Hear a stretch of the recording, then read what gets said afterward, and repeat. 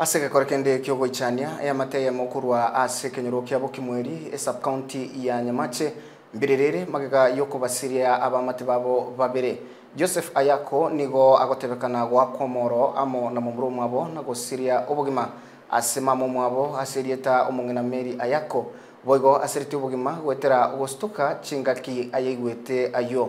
babera bo bono nigo bale asenkendu chingaki emerobelio egenderete gokorekana Orobotioro nigo ruwa liganigwa gosenigo liwa bwatwa amano mulikito Dominic Onderi na kwariganigwa na Eric Bosire.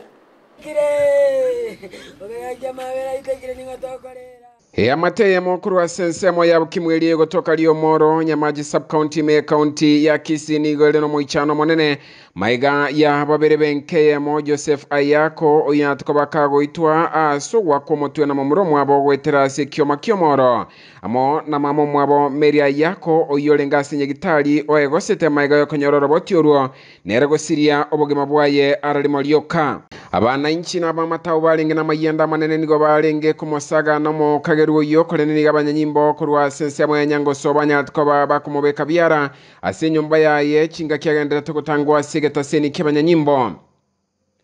Sub county commander kurwa asensemo yo kipkemoi kupkulei niganyarira kobaga kweneke kolekyo na goteba bunani go mukagero yo arasamako yabanyanyimbo chinga kibagendera tanobotuki elikomanya ekyokerete kolekyo go kolekana. There's an incident that happened on the Monday where two brothers fought, and in the process one of them was injured, and was referred to. The injuries were severe, and then the victim was taken to Ichuni Hospital, where first aid was. They did some first aid to him, and then the injuries were so severe, and he was referred to Tenwek Hospital. On his way to Tenwek, by the time he was reaching Tenwek, he was pronounced dead.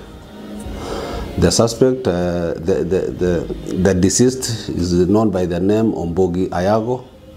and his brother, the suspect, who is Benson Ayako, was arrested by members of the public, and he was taken to Nyangusu police station. The case was handed over to DCI. They are doing the investigation, and on Tuesday he was arraigned before Ogembo court, and then they were applying for some days to detain him in our facilities at Nyangusu for the sake of completing the investigation. So the suspect by the name Benson Ayako is currently at Nyangusu police station, and the DCI is handling the case. And once he completes his file, I think the accused will be arraigned before court and charged accordingly. Wokwana neta TV gwetera somolikito Dominic Onderi nigo kepkemoi anyareko bakago saba wananchi ko baba twereru na gutaire getambukira samago kabo chinga kebikole bingabune bigabe kunyareko bikonekwa Nyamache munenchire moyo koleta omorembe. I think my advice to the community, the Gusii community, is that they should not be taking the law to their own hands, because most of the time people like resolving issues by fighting or killing somebody instead of giving the police to do their work, so that if the suspect or whoever might have